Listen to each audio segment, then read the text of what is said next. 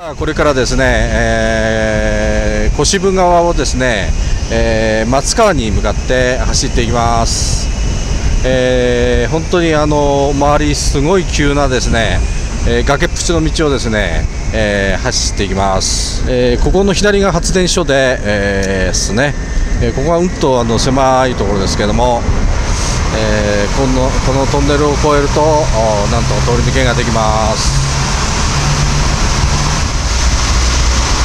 はい、ここが小渋の谷ですね。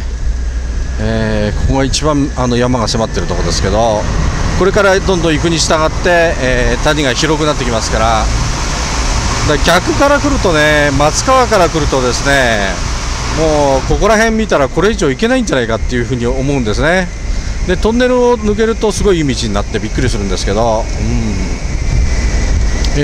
ここの橋を渡ると、何村だっけな、結構山を登ってですね、豊岡の方から、入ってこれるんですね、ここのとこね。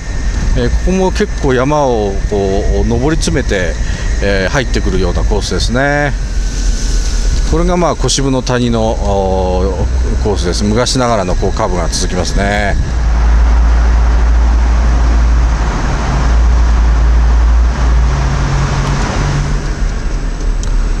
はい、もうすぐこれで四徳大橋ですね。うわー、ダンプが来た。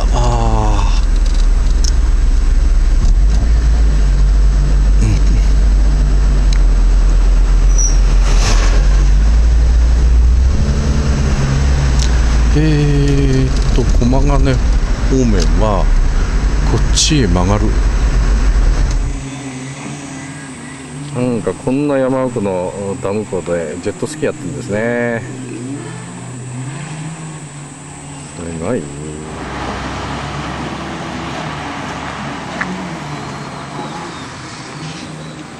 これから谷の中に入ってきます。首都高橋はですね、駒ヶ根方面に曲がって、ここ公園みたいになってるんですね、小渋ダムのね。なんかいろいろジェットスキーで遊んでもいいんかもしれないですね。ちょっと釣りはなんか水質から行くとあんまりできないような感じがしますけどね。これからちょっと山道を走って、陣馬形山のキャンプ場まで行ってみることにします。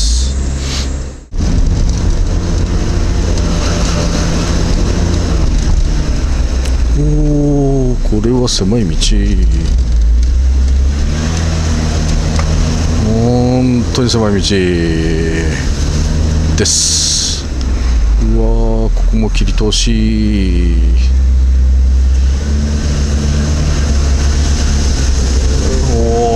すごい山道です。結構だからこれだけ登るってことは標高の高いところにキャンプ場があるってことですね。四徳オートキャンプ場っていうところですけどね。ちょっと広いところがありますね。陣馬形山頂キャンプ場、はい、ここですね。一部砂利道って書いてありましたから、ちょっと砂利道なんでしょうね。ちょっと行ってみましょう。結構登りきった感がありますけれども、右側にちょっと高い山がありますね。その上はちょっと霧が ありまして、また霧に突入ですかね。山頂ですからね、霧になっちゃうとまた焚き火で苦労しなきゃいけないという感じですかね。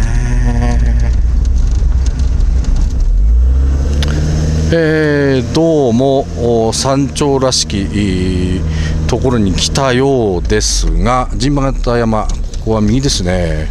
陣馬形山右、はい、キャンプ場も右。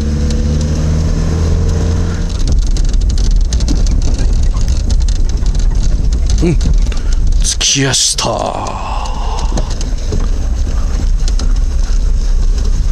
着きました。ここです。